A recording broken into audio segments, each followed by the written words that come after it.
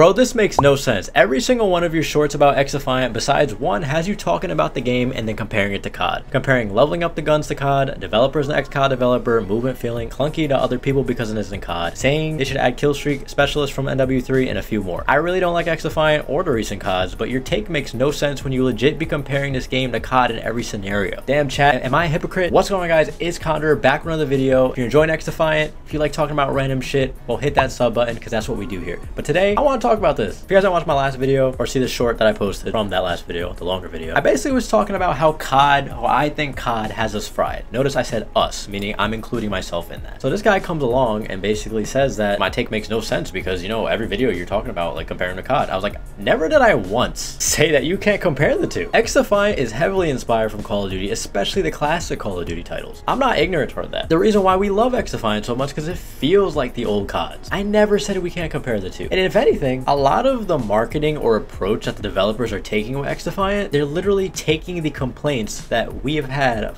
about Call of Duty over the past few years and using it as a foundation to build their own game, to build XDefiant out. I'm not saying you can't compare them. And I'm not saying you can't like certain things about one or the other. You can't critique either one. Honestly, I'm not even saying that you can't want something that's in COD and XDefiant or vice versa. I never said any of that. The point of my video of me saying that COD has us fried and we got to stop thinking that, for some people have to stop thinking that XDefiant has to be like Call of Duty. My whole point behind that was I feel like there's probably certain things that are in COD that we feel that XDefiant needs that are probably not necessary, and the game could just kind of just not even do any of that. The game already plays differently than COD. That was my point. That was really my only point with that. Now, in this guy's defense, could I have done a better job explaining it? Yes, I definitely could. I even felt that way when I was making a video. And also in his defense, that was under 60 seconds from a clip of a much longer video that he probably didn't watch that I elaborated a bit more. But even then, I still feel like I could have explained it better. So the clip you guys just saw was actually from a video I recorded before my Black Ops 6 video that went out that I ended up scrapping the last half of it because I wanted to talk about what I meant by saying COD was fried, right? On that comment and address that guy because I feel like that was a good topic to talk about, and I honestly didn't feel like I did a good job explaining myself. But in that same video, I also wanted to talk about my feedback with XDefiant. You know, I've been kind of glazing. Your boy been glazing. I've been an XDefiant glazer. I could admit I love this game. I don't have many problems with it, but I was, you know, I wanted to give my feedback, you know, my criticism. So that's what I did for that whole second half of that other video. But I ended up scrapping it because the day after I recorded that video, I didn't edit the video yet, and I figured I'd get the Black Ops 6 video out first since that was more, I guess the better news, or the more, I don't know, news that people want to hear more about, I guess, would be Black Ops 6. So I said, oh, I'm gonna edit that video first, even though I recorded it second. So while I got that video out, the day after I recorded that video, the very next day, the Ubisoft Forward event came out, and they aired the XDefiant Season 1 trailer. And then the patch came out right after that. I think the next day, with the movement penalty and the sniper nerf and all that stuff. I'm like, you know what, I'm not gonna post that video, talk about like my criticisms, but some of it I'll get back to in this game, but when some of it was kind of like addressed already, I'll have people in the comments saying, oh bro, but in Season 1 they're gonna do this, oh that patch fixed this. So I'm like, you know, I'm not uploading that video. I'll just talk about Season 1 in this one. It's gonna be based around Rainbow Six Siege. I think the name of the faction is GSK. Motherfuckers keep taking my kills, bro. Damn. The faction is GSK, and I guess the whole season is going to be based around Rainbow Six Siege. They're also adding a Rainbow Six map, the map Clubhouse, which I didn't realize it was actually from Rainbow Six until I watched Jeb's video, and he pointed that out. Your boy don't know shit about Rainbow Six, to be 100% honest with you. I feel like my brain does not have enough grooves and bumps on it to understand that game. Too complex for me. My old 26 years of age. Damn, bro, where your shot at, Condor? The fuck? But yeah, so we got a new map from Rainbow Six, new faction GSK. We're getting three new weapons. One I'm happy about, one I'm indifferent about. Actually, one I'm ecstatic about, one I'm indifferent toward, and one that I'm just not happy about at all. Let's go down the list, shall we? So the one I'm not looking forward to is the Riot Shield. This Riot Shield has a fucking flashbang attached to the front of it or something.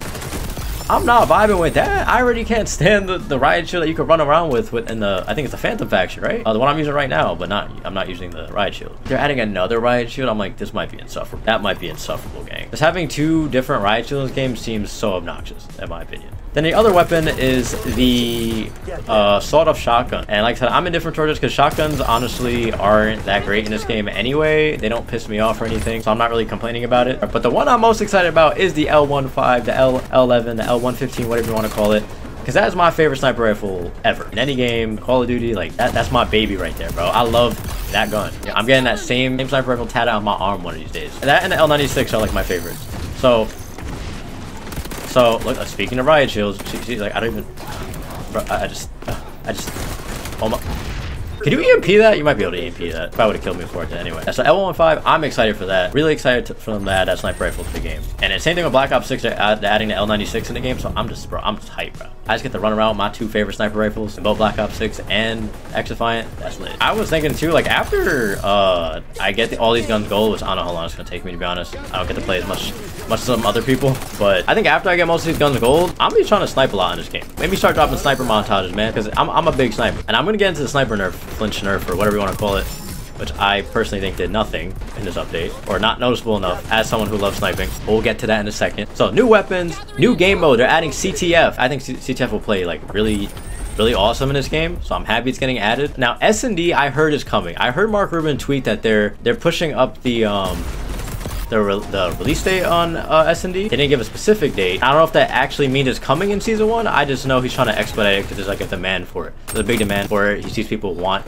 S&D in the game. I'm excited for Search and Destroy 2 to be in the game. And someone in my comments a while back also said, like, you know, I feel like all the game modes are kind of the same. They all feel like you gotta capture some point. Like all the game modes kind of feel similar, the same. You got domination, occupy, which is like a hard point, and zone control.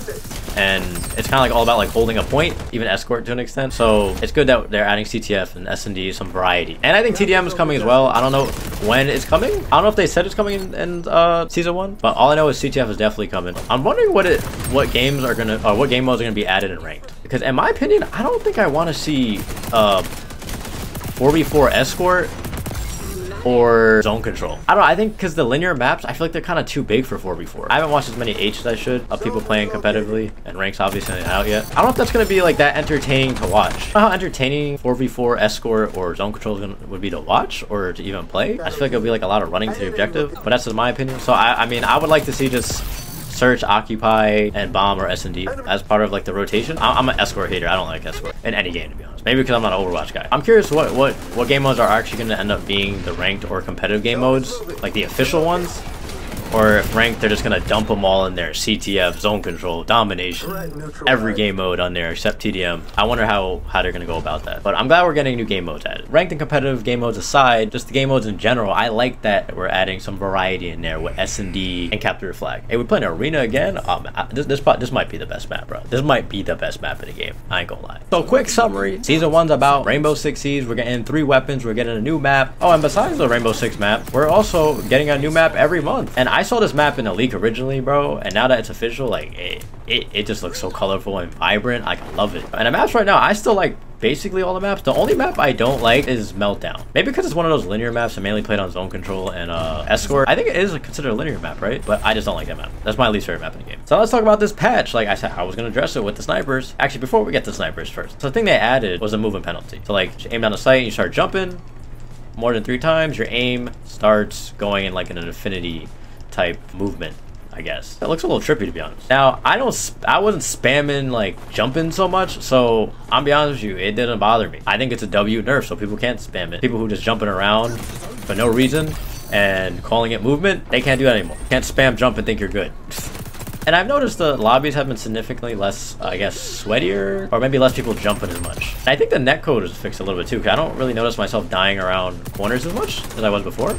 So the movement penalty was a W, in my opinion. And the other thing was the sniper nerf. Now, guys, I love sniping. I'm a big sniper. Call of Duty gave me my love for sniping for real back in the day. Call of Duty also took it away in the newer games because I did not enjoy sniping until I kind of like it in this NW3. So your boy is rusty when it comes to sniping, but I'm a big sniper. But even I, right, was calling for these snipers to be nerfed because I ego child sniper get first shot on them. Even if you got first shot on them, you're fucking dead if you see that light, bro. It did not matter. So even I was saying, yo, they need flinch, they need something. So they added the flinch, and I'll be honest with you, I don't notice it.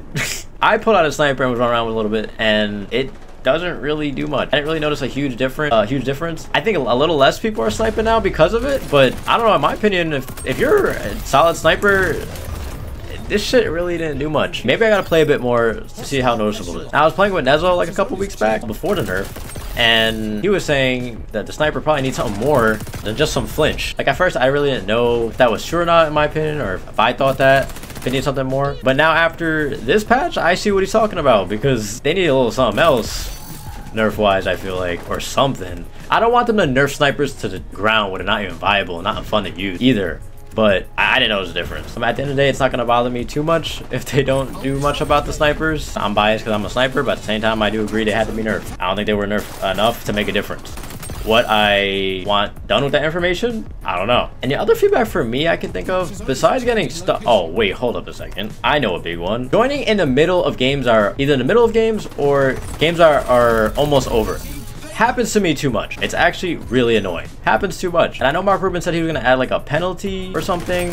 First he said penalty and then kind of clarified it being more as a reward for people who stay in the game to incentivize people to stay in games instead of leaving so much. Because I feel like if it's not ranked, you shouldn't be penalized. So that has to be addressed, my biggest thing. The netcode seems better now. I feel like I'm dying less behind walls. And another thing I want to see is better cosmetics. Like right now, I don't really have any incentive to buy the battle pass. I maxed out the battle pass. I didn't buy it. I didn't see anything in the past that I was like, yo, I really want that shit. Or even in the store, I haven't seen anything that's really stands out to me that makes me want to buy anything. So I haven't really bought anything in XDefiant yet. But I do want to see better cosmetics. I see like this cool skin in the Rainbow Six trailer. And I'm sure as the game goes on, we're going to get a lot better of, you know, weapon skins, character skins, or factions and stuff. I know it's coming, but I just want to see better stuff in the store. Because right now, I don't want to buy shit.